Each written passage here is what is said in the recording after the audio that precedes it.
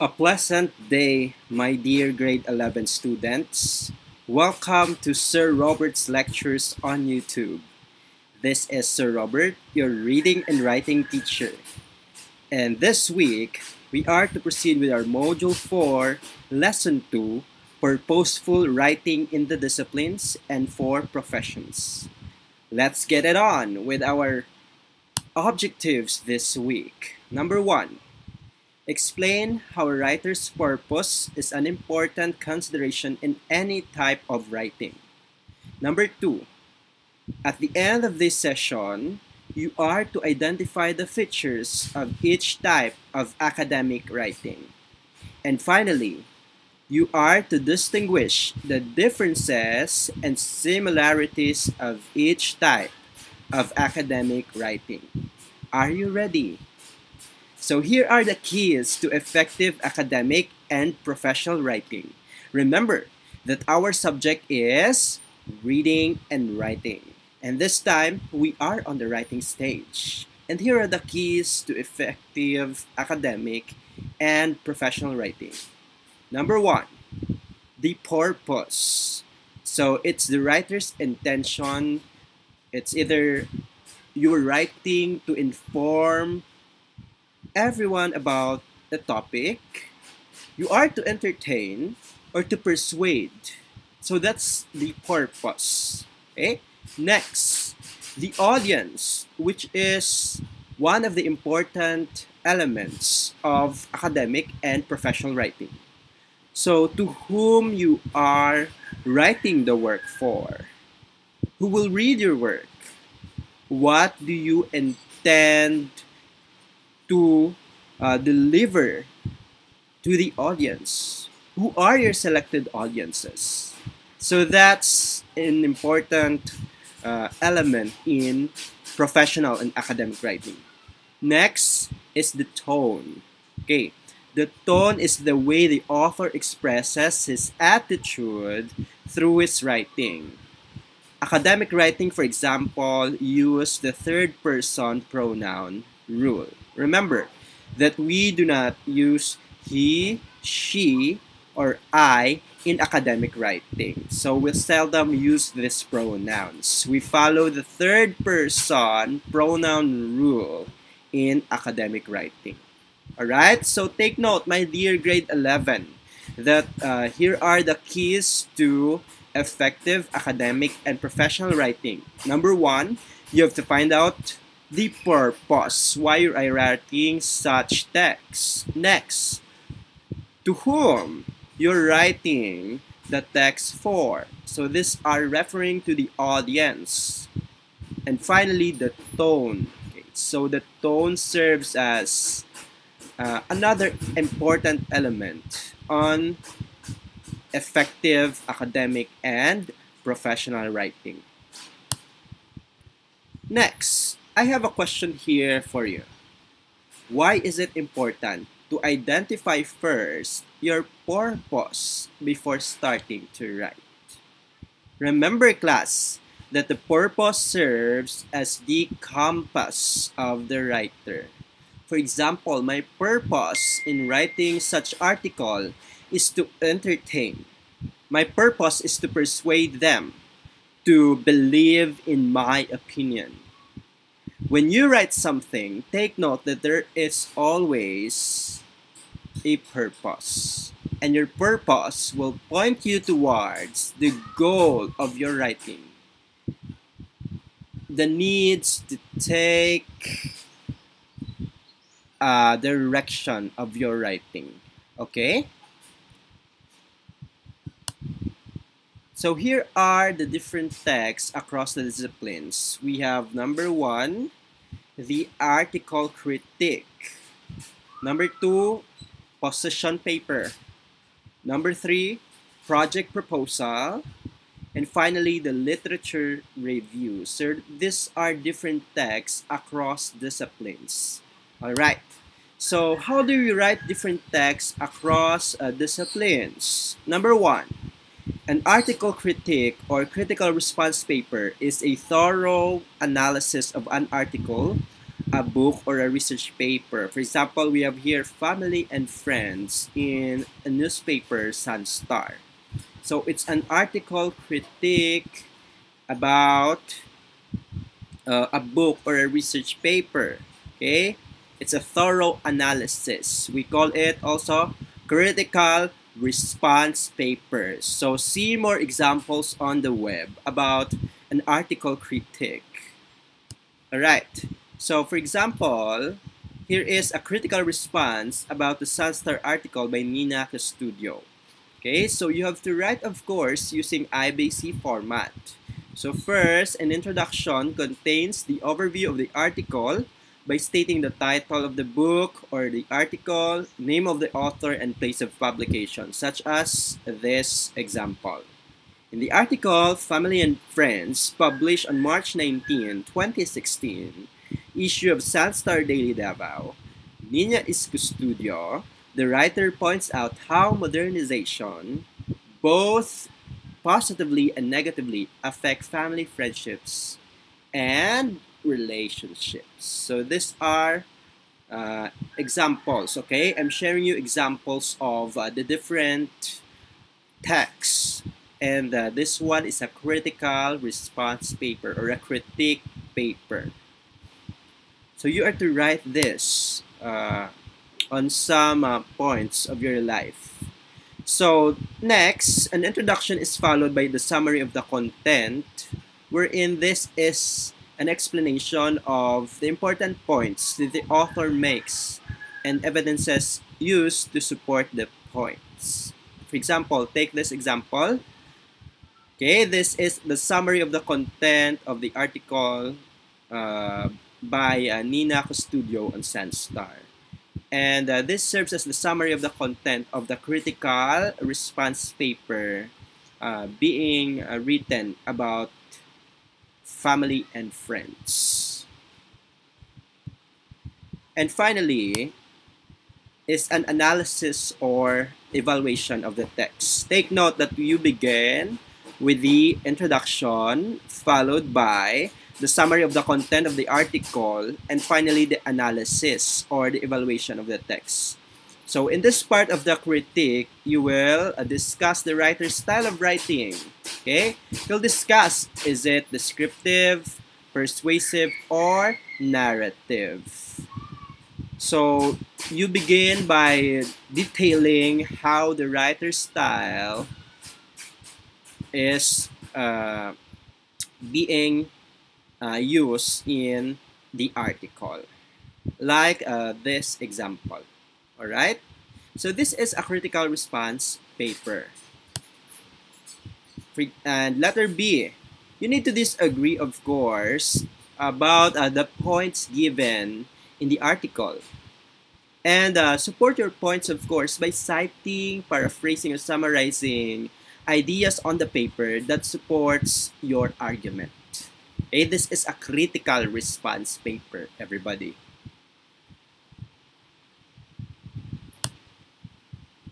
Letter C. Okay, evaluate the usefulness of the article. How is it useful to the community, to the society? So this is, I believe, is the final part of your critique paper, to evaluate if it's useful in the society ang content ka, a research or a critical response paper. Right?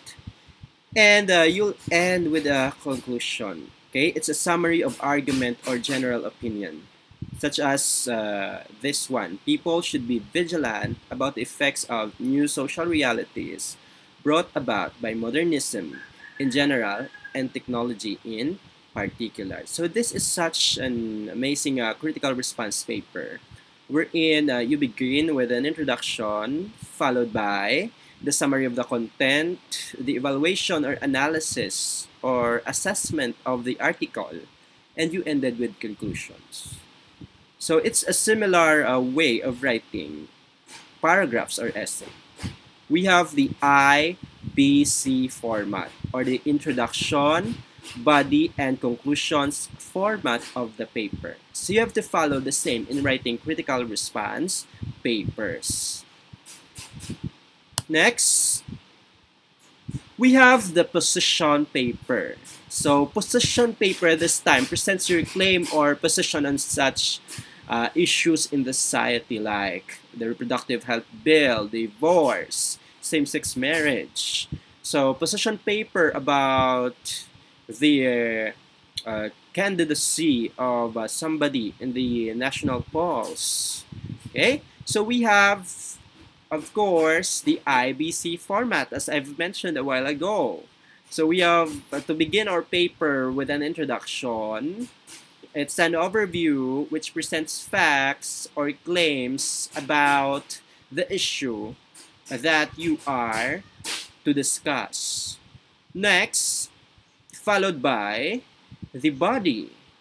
So the body may consist of three statements, three paragraphs in the body to discuss your claim or position. Discuss the arguments, okay? What is your stand about such issues in the society? And finally, end your position paper with a summary. Evaluate the ideas that you have discussed and connect it with the introduction or the point or the thesis statement. We call it thesis statement of the paper or the heart, the main point of your paper in the conclusion part of your position paper. So we have also we call project proposal, and project proposals are being done by students like you as well as done by professionals. Okay, it is a written document expressing a solution or whole plan of your project in order to address a particular problem. Okay, so it's a project proposal. For example, the problem of water pollution in your area. So you have to talk about it. You have to talk and propose a project or a solution about the problem in your areas.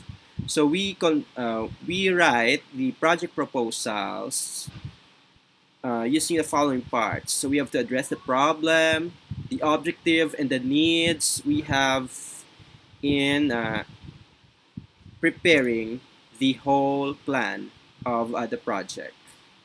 So in comparison with the position paper is a writing about your claims or about your stand about a certain issue. Okay, while the project proposal is here, you are trying to express your solution about the issue or the problem. Okay, and we have the following parts: problem, objective, and need. Okay, for example, we have the sample project proposal. Okay, improper use of electricity has been a major factor in fire accident that results to tremendous losses of lives and properties. So this is the problem. And in writing the problem, class, you know what? You have to base it on facts, on scenarios, on real events, and include citations. It's like writing the introduction or the background of a study of a research paper. It's the same. It's the same way we write the project proposal. We have to introduce to the writers or to the audience, to our readers, to our panelists, as well as to the public, wherein we are proposing the project, the phenomenon, the situation of the problem. Okay? Along with that are citations to support your claims. Okay? This is an example of a problem in a project proposal. Improper use of electricity. Alright. How do we write different texts? This time, literature review. Very useful in your researches. Okay? So, literature review this time is a synthesis of existing studies, theories, and published works that are related to and would provide support in your present research. Alright? So this is what you're doing in your research proposals for practical research 1. Okay, you are to write literature reviews. And we have the following guide questions. Okay, it's a gathering, it's an integration of all published works that may support your study, okay, support your present research. It's a review of related literature, or we call it literature review. So we have the following. What is the topic all about? What is your topic statement? What is your statement of the problem? So you begin with this statements, asking or answering the guide questions. What studies have been done on the topic? So this time, in the second question, you are to gather literature around the world. When I say literature, it's not the great works of Shakespeare or anything else. I'm referring literature to studies published that may support your research study. Okay? What do the experts say about the ideas or theories about your topic? Okay?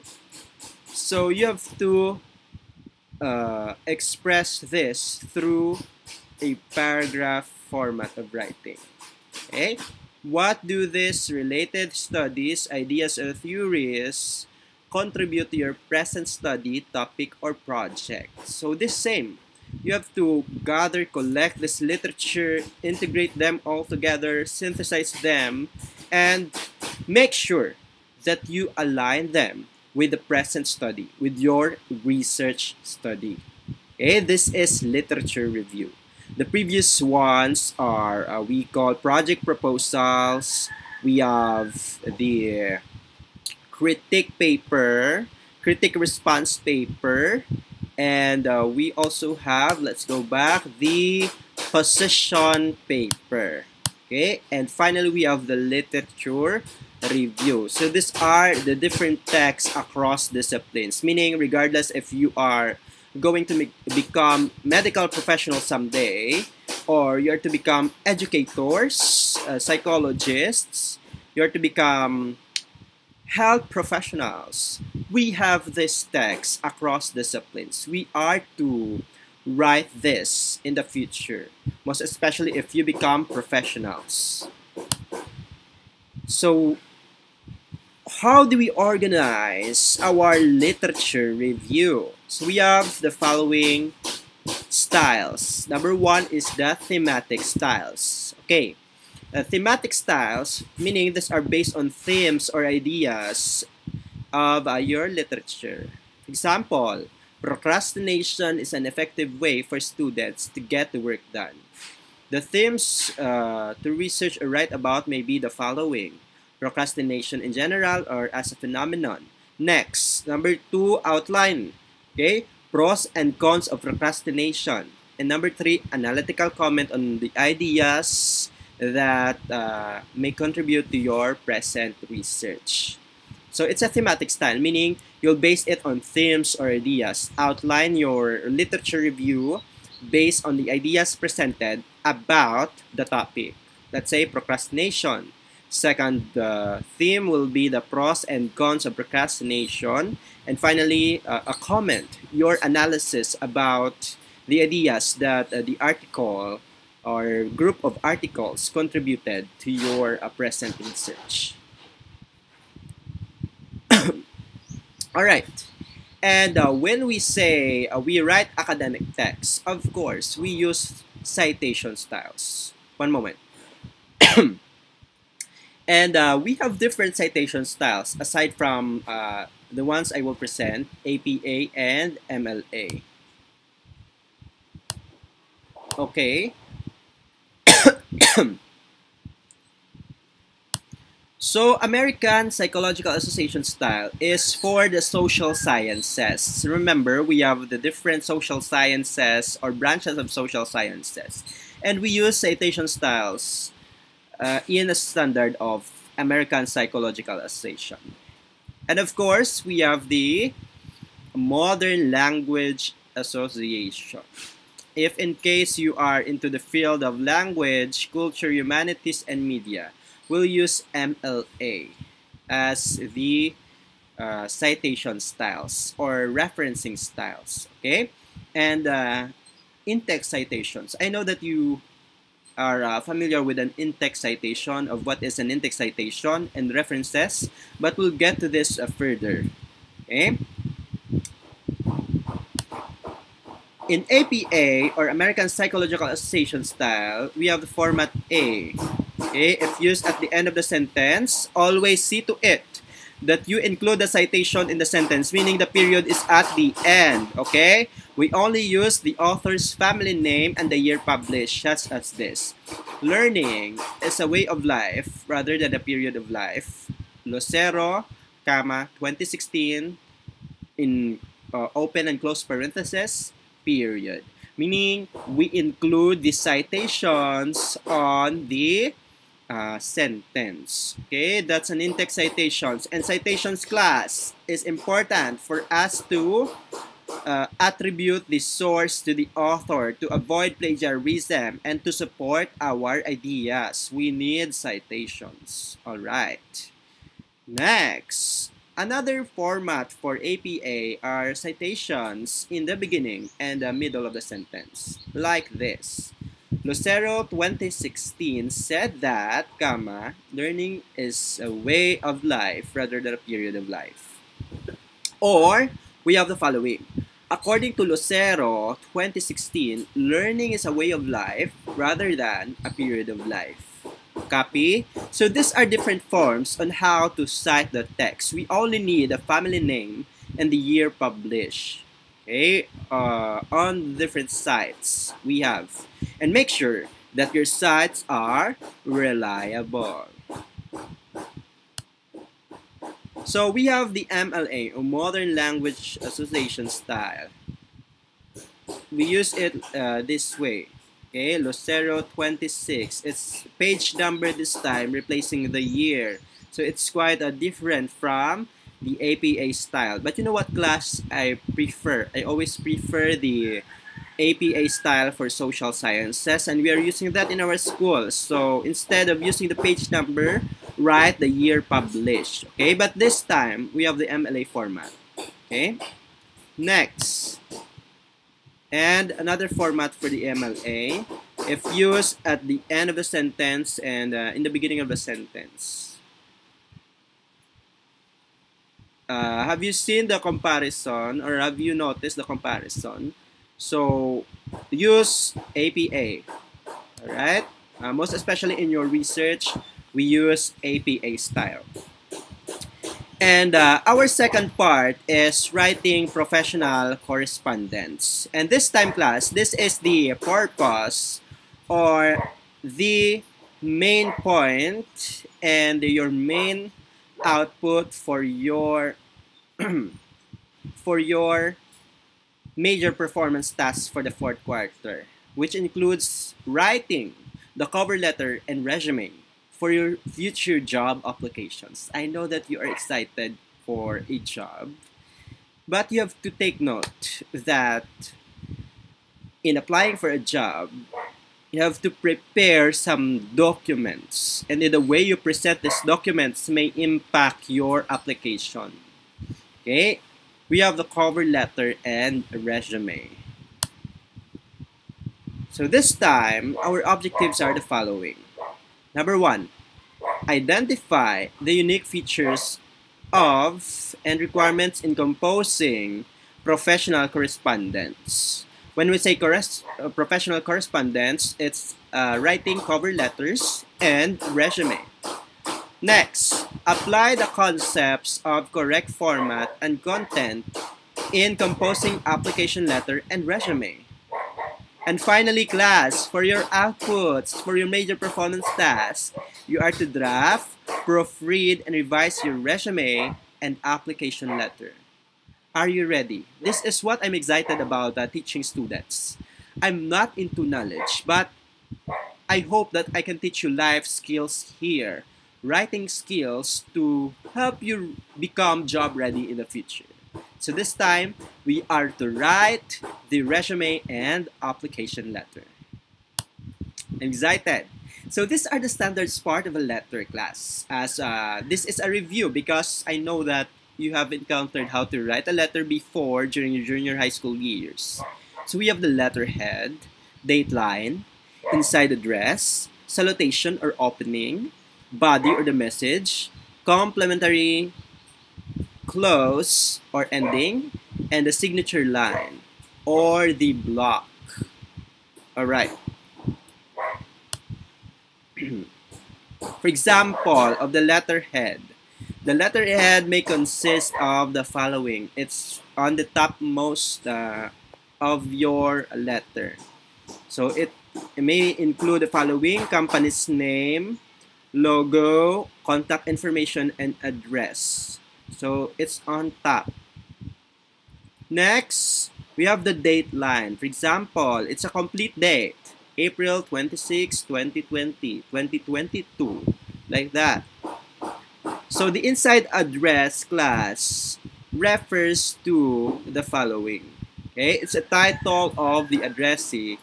You will be given such as the following: Miss, Doctor. Always see to it that you correctly address the person. Okay?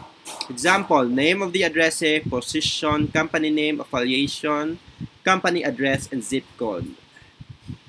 Like this one.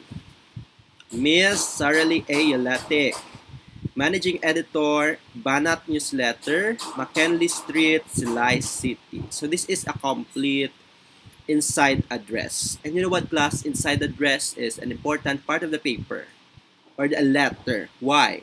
Because if we do not know to whom the letter is addressed, then it's for no purpose. Okay? So you have to write the addressee of your letter in the inside address. Next, we have the salutation or the opening. With the word dear followed by the title or the family name of the receiver, and a colon is placed in the family name, not semicolon, not anything else but a colon. Why colon, sir, not comma? Because this is academic writing, this is professional writing, this is writing for professional correspondence. So it's better to put colon. Okay? Dear Mr., Mrs., Ma'am Bernales, colon. Okay, not semicolon. Some of you, class, are writing the salutation with a semicolon at the end. That's a no-no. That's wrong. Okay? So, write the salutation correctly. Next is the body. And the body, class, discuss what you are trying to express or what's the purpose of writing your letter. This is the content or the message. Okay? And you discuss it in the body section. For example, I am expressing my interest in the position of ESL instructor which you have advertised in Philippine Daily Inquirer. Take note that you have to begin with greetings. Greetings. I am expressing my interest. So you have to directly express your intent in writing the letter. Take note, you have to detail as well where did you get the information. So this time, the writer or the applicant got information in Philippine Daily Inquirer. I have my academic background combined with competencies that will enable me to become an effective or an asset in your company. So this is an example of a body and how you write application letters. So I will give you more examples, of course. We have the complementary clause. This part signals that the letter is officially closed. You may say, yours truly, respectfully yours, best regards. And my favorite, my mother's favorite as well is, sincerely yours, comma. So this is a sign that your letter is officially closed. So you have the signature block. Always see to it, class, that when applying for a position, see to it that your cover letter is always with your signature, official signature, such as this one, for example. Okay? Copy. Okay, let's proceed. So we have the different styles for business letters. Okay, we have the full block letter style and the modified letter styles. So for the full block, we have the following. When you say full block, it's always justified, all left aligned, justified all on the left, like this one. And another example is this. Okay, modified letter style.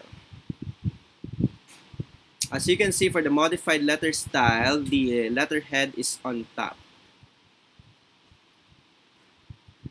Okay, well, some we do not have this. Okay, in some professional letters, we do not have the letterhead. So for your applications, you may begin. Okay, you may begin with the date and down to your names or your signature. So follow the full block style in writing, and you may omit this part. Okay, omit this part. You may begin with the date and then the inside address. Go on with the opening, with the contents or the body, complementary close, and then signature. We have the semi-block letter style and the simplified letter styles. So for the simplified letter styles, no indentions. And yet, the complementary close in the signature is on the right portion. Okay, while here in the semi-block, it's with indentions, and then the close complementary close in the signature is also on the right side. So for your applications, you need to follow the full block style like this, and you may omit the letterhead. Okay, I will provide you examples, specific examples for your major performance task for the fourth quarter. We have the following. Okay, spacing. 3 spaces, 3 spaces, 1 space, 1 space. See to it that your space, the spacing of your letter complements with the purpose, as well as the face value of your application. So aside from the cover letter or the application letter, you need the resume. Wherein the resume will include the brief backgrounds of all your educational, work experience, and professional and civic affiliations. So we have the following contents: heading, skills, educational background, seminars, workshops and training attended, achievement, honored, honors, and organizational affiliations, and finally end with a references. So we have the following. Example: the skills and qualifications, educational background, seminars, achievement, and character references. And always provide your recent photo, 2x2 recent photo in your resume. Right? Okay, so observe the examples that we have here. Okay, it's a nice example of how to write a resume or how to compose resume for your future applications. So the purpose of application letter is for employees to detail or to know about your background. This provides additional information about your skills and experience. It's a detailed information of answering the question why you're qualified for the job. Just answer it. Okay, and I will show you an example of my recent application letter. Of course, you need to learn from the best. I will share it with you. You may follow it. Okay? Next, we have other forms of office correspondences like text message. In writing text messages, no shortcuts. We have electronic email. Okay, electronic emails, I'm receiving emails every day. We have memorandum. We have minutes of the meeting written by the secretary. Letter of inquiry, letter of reply, letter of complaint, and finally the resignation letter. So these are other forms of office correspondence, professional correspondence that you have to know about. Okay? But the most important of all is the letters for professional correspondence with regards to your job application in the near future. So I have to teach you how to write application letter, how to write a resume, right? So if you got any questions, don't hesitate to chats on the Microsoft Teams and to email me as well of your concerns, your queries about how to write properly. And of course, we cannot absorb everything in just one sitting and in just one session class. So you have to go extra mile by, okay, by browsing the web about how to effectively write resumes and job application letters. I'm doing the same thing as well. So avoid cliches, jargons, and slangs in writing class. This is a no-no in academic and professional writing, such as at the speed of light. You know what I mean? To be honest, a wall or away without official leave, in loop for updates, code red for emergency, major for very important, poker face for blank explanation, nosebleed for difficulty in speaking English. No class, please do avoid cliches, jargons, and slangs. These are ineffective in academic and professional writing. Alright? Next, avoid fillers. When I say fillers, it was Allen and Aldrin who were honored. Instead, use Allen and Aldrin were honored. There comes a times when I feel like giving up on the team. Time comes when I feel giving up on this team. So avoid fillers class. Okay? It's ineffective. Next, avoid outdated questions. Outdated questions, you know, irrelevant questions about the systems of how the facilities will work or the operations. Instead, use instead of utilize. Send instead of transmit.